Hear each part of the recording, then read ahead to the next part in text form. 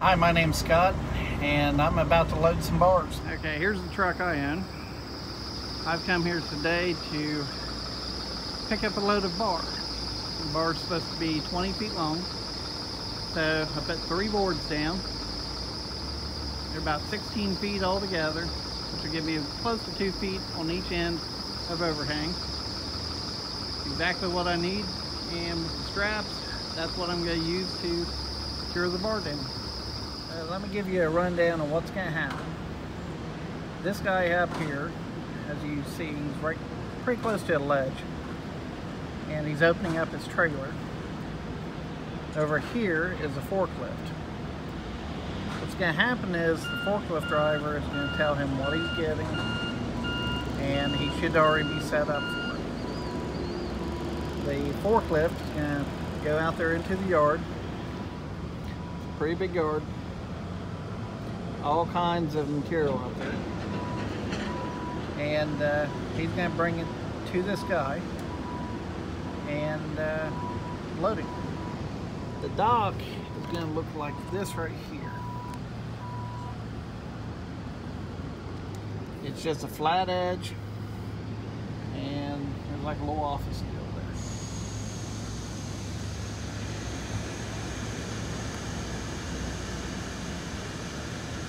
Okay, they're going to let me video. That sound is a truck behind me.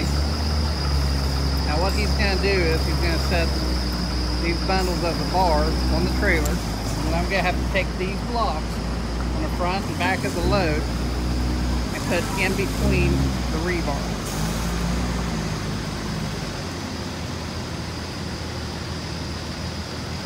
And then I've got to direct him.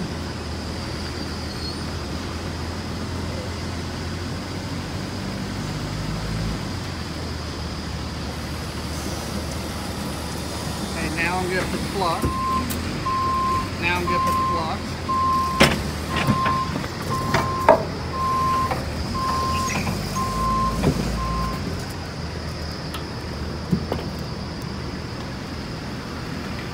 That's on the back.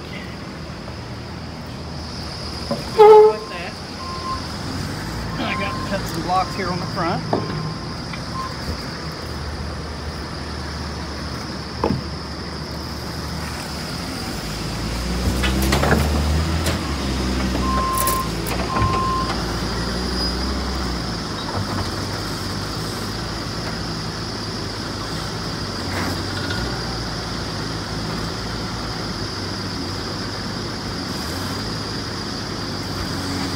What the blocks allow is when you go to tighten these down, you have to have tension in between these. If you ever get into an accident and you don't have the blocks, the middle section may not be tight, and they will come forward.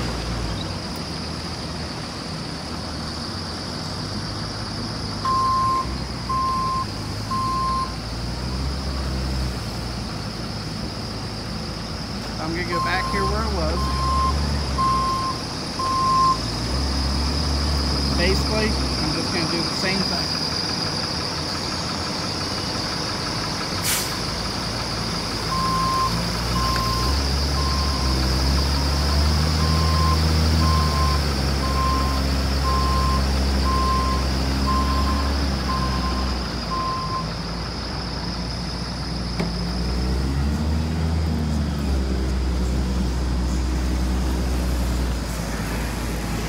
Okay, here's the blocks going up. There's one there.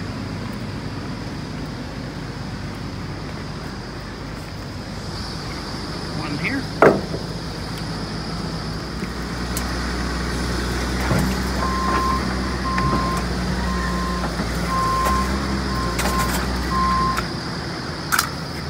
One block on the front.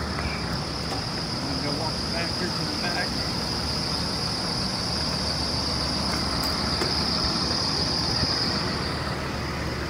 Set another block in.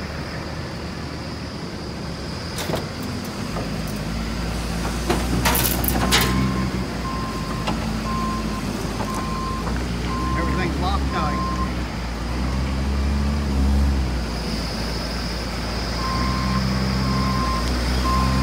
Okay, I threw one strap stuff over and tightened it up because I have to drive over to a staging area to tarp and finish off. Okay, I'm in the staging area now. And it's getting dark, so I've got my flashlight here. Basically, all I'm going to be doing right here is I'm going to be throwing straps over top the bar all the way down here, and then afterwards I have to tarp. Okay, I just got all the straps on and tightened except for this very first one, and there's a reason for that, and I'll get to that after I go to tarp, and that's next. Okay, here's my tarp. I'm up on the deck of the trailer, and this is what I'm about to cover over. Now you may be wondering, why do I have to tarp a load that's rusty and has been sitting outside? Honestly, I have no idea. Most of the stuff that I pick up is outside and it's rusty. But when these companies make these deals on people like me hauling these loads, they throw tarp in the deal. Now I can see in the winter time, because of the snow and ice and all the road debris and everything, but today it was over 100 degrees. So right now it's still pretty warm out. But yet here I am, and I'm going to tarp.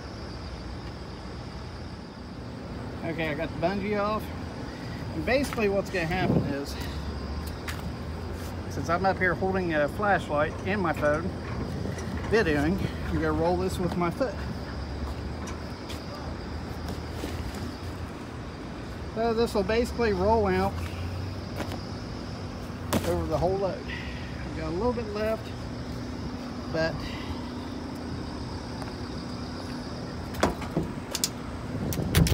this is the way we fold it. That's the top layer, and I'll take that top layer and pull it on down. I've got the top covered, but basically what I'm doing here is I don't need a lot of tarp. So if I let the whole entire tarp out, that would drop almost to the ground because it's 6 foot long on this side. So I'm only untucking what I need to cover that. So I'm just going to be bringing it down to the deck of the trailer. Okay, tarp's on, sides are down. Now coming back to why I left these two straps undone. Well, on the top of the pipe, the edges are very, very sharp. So you want to make sure the tarp does not move. Yet, you have to leave some play so nothing is tied up against the bars, because it's like a razor. It'll slice right through these tarps like nothing. So this right here will keep the front from moving. This will keep the back from moving. And that's just a little bit of give. So nothing rubs, nothing is tightened. Okay, I've got everything done. So I'm gonna get a little bit close and show you what I've done. Okay, these are bungee cords. They go in these little holes on your tarps. And that's what actually holds the tarps down. Now, one important thing that you really want to try to do is when you're preparing a load, no matter what it is, no matter where you're going, if you have to use a tarp, you want to make sure that your load looks good and is functional. If it's not, then this load's going to cost you a lot of money, because if it is raining and it's something that is important and is fragile, then you'll have to pay an insurance premium on that, which is very, very high. 2, your tarps will get cut up. This one tarp cost me $300 about 3 years ago, and I got a deal on it then. Not to mention, if you take your time and just make everything look nice, most likely you're not going to get pulled over by the DOT or cops or sheriffs or whoever for an inspection that will cost you anywhere from half an hour, hour and a half, maybe longer. Even if you're not doing anything wrong. You're hauling everything legal. Everybody gets pulled over for an inspection that drives a commercial truck. Everybody. So if you're going down the road and everything looks like it's thrown together, if I was a cop, I would pull you over. Just something to think about. Scott, I hope you liked the video. Please subscribe. Starkey family, fixing and rigging up. Thank you.